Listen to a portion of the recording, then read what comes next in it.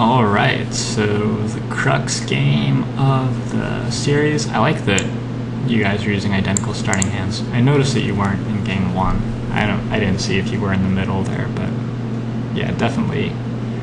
So many games of Dominion get decided by the order of your deck on the first or second reshuffle in just ways that are not really surmountable. That identical starting hands makes the better player win a lot more, which is nice when you're a good player, and it also makes the game more fun, in my opinion. Alchemist again, Colony. Wow, look at all that money.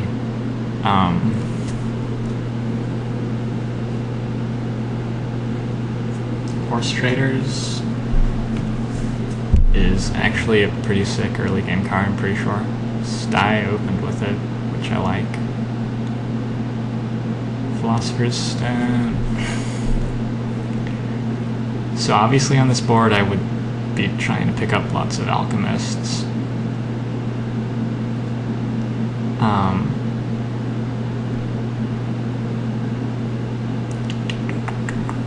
This board is hard to play. There's not much to do with the Alchemists.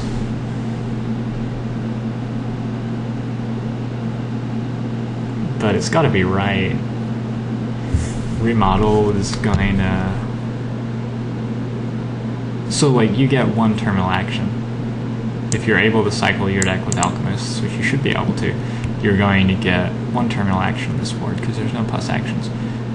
So, Remodel is probably the one. Cycling means you get tournament cards, which means you get Trusty Steed, which means one more action, I guess. In which case you probably want another remodel, and then just sort of build up with the remodels.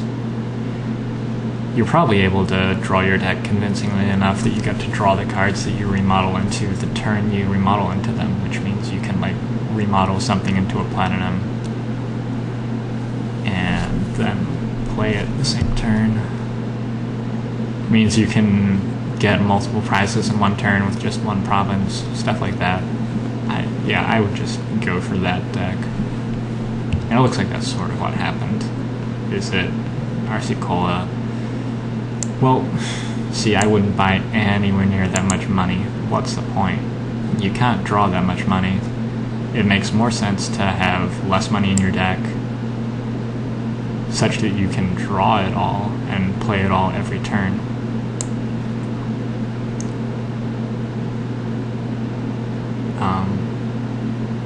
Remodel is the only way to trash, so you also, like, it's really hard to get rid of these silvers and golds. Yeah, I would not be going for anywhere near that much, and I think that would speed up the game a lot more, because as it's 26 turns, I think probably more like 23 turns. I'm just making up a random number, but that's really what I think. Okay, Potion versus Horse Traders, silver. See already, like, it's not quite there because you're gonna pick up the remodel early, which I noticed actually neither of you did.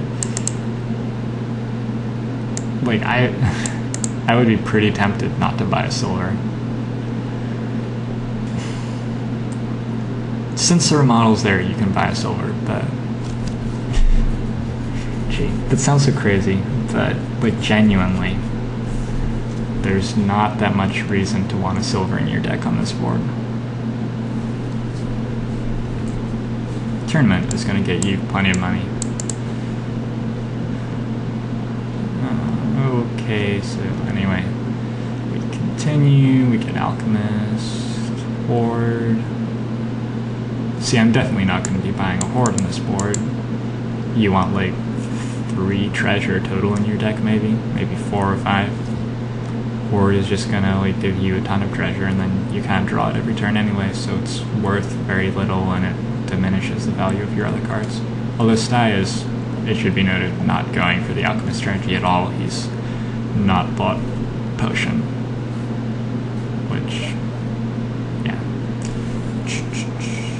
it's another strategy. I don't think it's as good.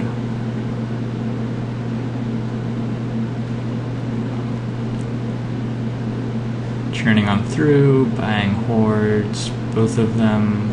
Again, I don't really like that much on this board.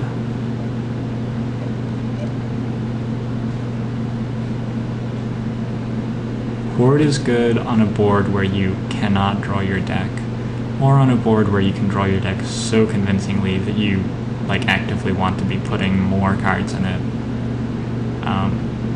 Just adding a ton of gold to your deck for little reason when you can't draw your deck anyway, it's like mediocre.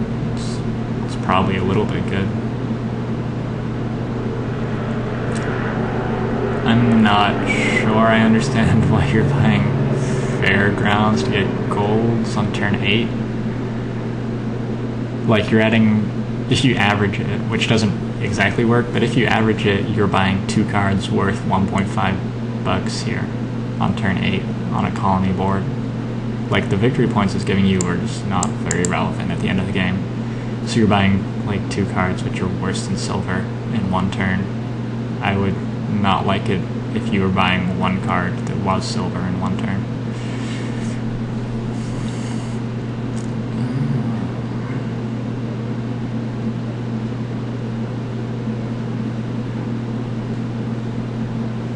Yeah, when you were buying hordes, I was assuming that the plan was to buy more hordes and then get like 4 golds for 1 victory point thing somehow.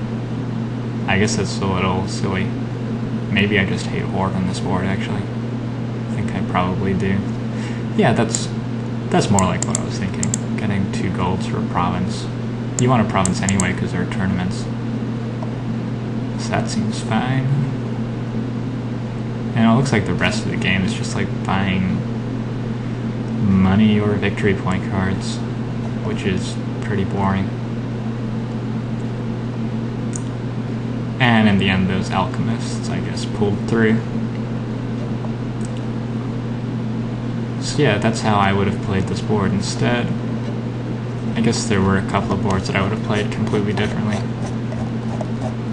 And then like just a few small things on the other boards. Overall, I think it was a pretty intense match. 1 game decided by 1 point, and then it comes down to the 5th game, and the 5th game was not very far apart either. I'm sure that there were some draws in there which could have made it go either way. Did it end on provinces? It did end on provinces. So yeah, Sty gets the last province somehow. Instead of Arsicola, Sty has the one. So yeah, close game. Fun to look through. My throat is dry and I have had enough commentating on Dominion. I hope that if you made it this far, you got something out of it.